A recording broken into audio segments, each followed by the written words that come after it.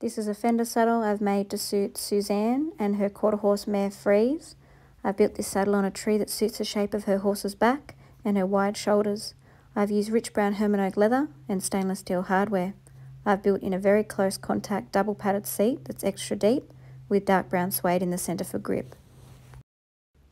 I've done a complete border pattern around the saddle's edge, double stitching in brown, black polished edges, small rear Ds, and engraved conchos with rope edge.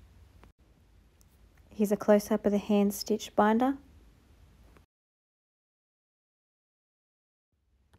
I've pre-turned the fenders for Suzanne to give her a more comfortable ride and take the pressure off her knees and ankles. I've built this saddle to sit Suzanne in the correct position and give her the closest contact for the best communication through her extra deep seat. I've also built it to suit Freeze's back shape very well and her wider shoulders.